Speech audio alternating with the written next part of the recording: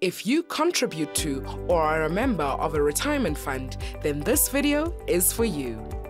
From the 1st of September 2024, South Africa will be implementing a two-pot retirement system.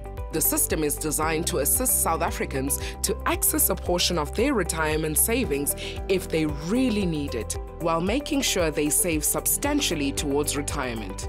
Previously, you were only able to access your retirement savings when you resigned, were dismissed, or retrenched. The two-pot system allows South Africans to access a portion of their savings while still in service and continuing to contribute towards retirement. 1/3 of your retirement fund contributions will be allocated to your savings pot. You will have access to this pot once every tax year. The minimum withdrawal is 2,000 Rand, less tax and admin fees. 2/3 of your retirement fund contributions will be allocated to your retirement pot. No withdrawals can be made from this pot.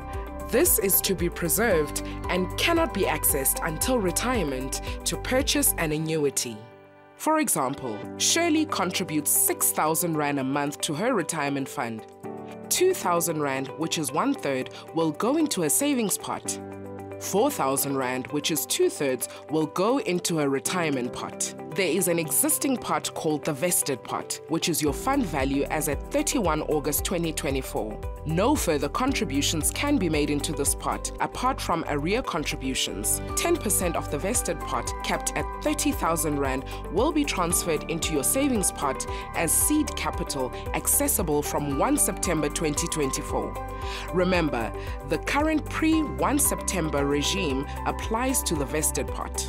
Withdrawals are taxable at marginal tax rate. Contact your retirement benefits counselor for more information or your financial advisor for advice to ensure that you make the right decision.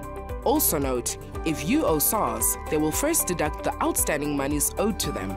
For more information, visit www.fsca.co.za.